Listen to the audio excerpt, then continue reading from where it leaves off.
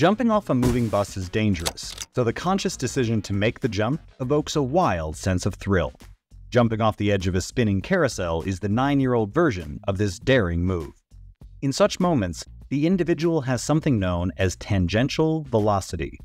To begin with, a tangent is simply a line that touches a function at only a single point. The term function is used to define any nonlinear curve.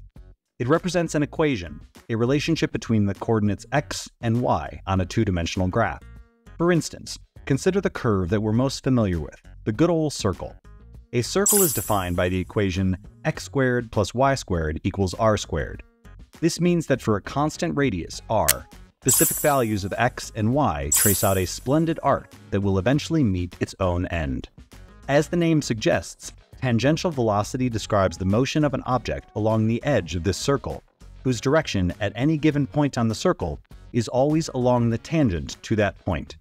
However, this concept is not restricted to uniform circular motion. It also applies to all nonlinear motion. If an object moves from point A to point B through a nonlinear curve, then the red arrows represent the tangential velocity at various points on this trajectory.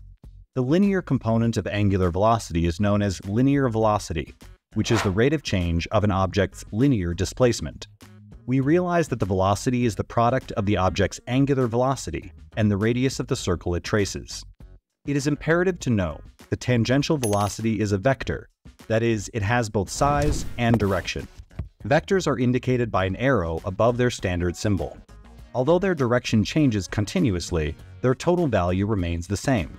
Each vector is a cross or the vector product of two vectors, which is the multiplication of their magnitudes and the sine of the angle between them.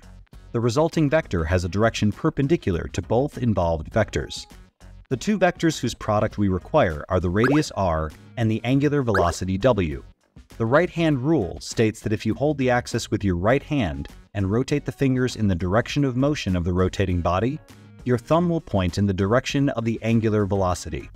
And as the sine of 90 is 1, the resulting perpendicular vector of these quantities at any point on the circle will remain the same. Interestingly, objects in or on the circle have the same angular velocity, but different tangential velocities. This is due to the unit's dependence on the radius.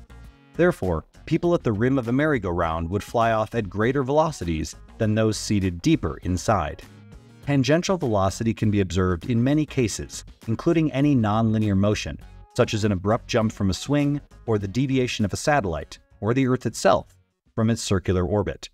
However, if the Earth or the Sun suddenly disappeared, we would break our cycle and be instantly flung into space due to our linear speed. That motion draws a straight line through a point in space and time that marks the immediate instant where the pull of gravity disappeared, otherwise known as a tangent.